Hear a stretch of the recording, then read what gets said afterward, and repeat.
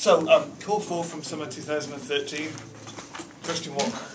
Express that in partial fractions. A bit unusual because they don't give you any clues as to what you're doing with this. So you need to recognise the form that it would take. I really need to write out the whole thing. Anyway. So we've got x plus 2 and x minus 1 squared as the factors of the bottom line. So we would have something over x plus 2 plus something over x minus 1 and also something over x minus 1 squared.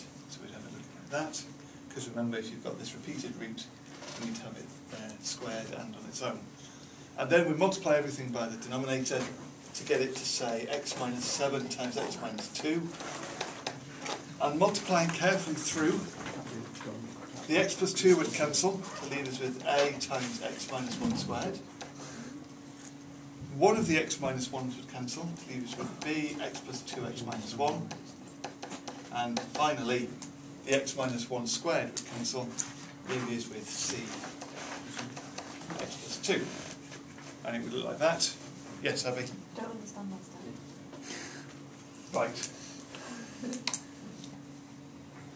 You've got a history of not understanding that step, haven't you? Right, so let's look at that step. If we multiply by the bottom line,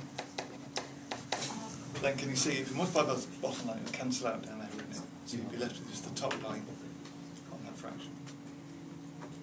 If you did 3/5 times 5, you get 3, don't you? Because the 5's cancel out. Yeah. Right. Okay.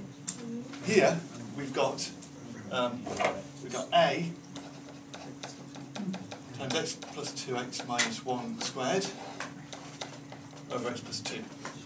We've got b x plus 2x minus 1 squared over x minus 1. And we've got c x plus 2 x minus 1 squared over x minus 1 squared. Okay. You've got it? Yeah. Because then it all cancels. And I like this step, but you said you've already got it, so I don't really need to do it, but I'm going to do it anyway because I enjoy it. So those bits cancel, and we're left with that line there. Good, isn't it? Now we see we've only got 2 values that we can sub in, because there's only 2 factors in there. So we're going to start with those 2 values because that makes it easier to begin with. We're going to sub in x equals 1, which, being very careful with our calculations, gives us negative 6 times minus 1, a times 0, so that would go, b times 0, we're left with c times 3, so c equals 2. 6 divided by 3 equals 2. So that's a good start. We then put in x equals minus 2, and we get minus 2, that's minus 9 times negative 4. Now this time, put in minus 2, and you've got minus 2 take away 1, which is minus 3 squared.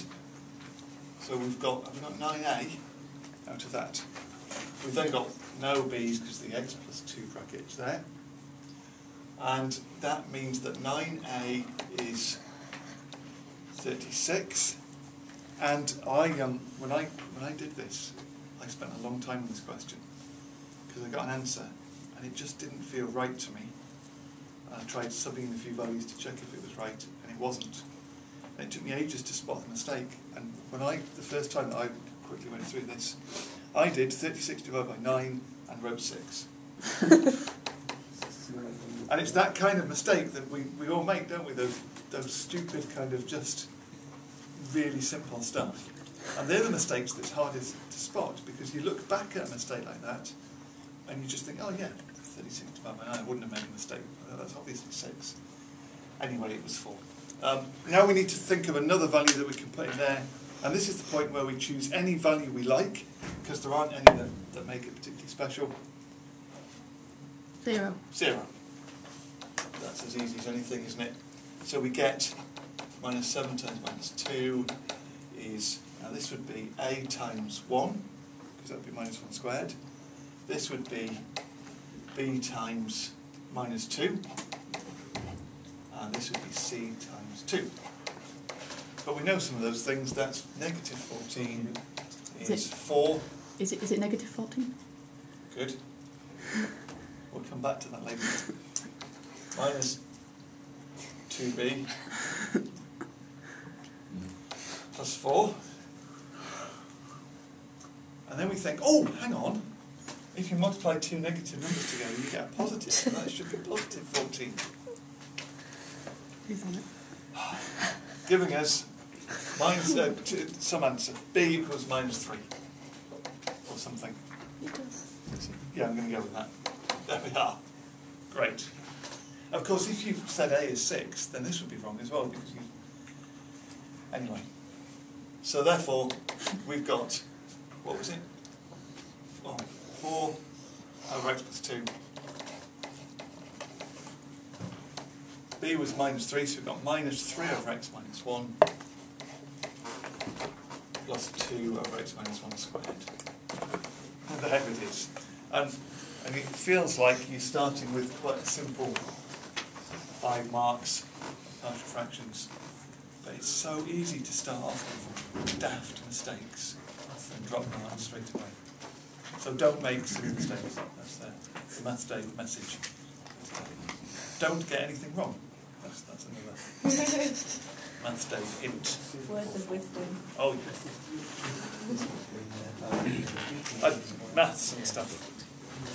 We finished it. That's maths.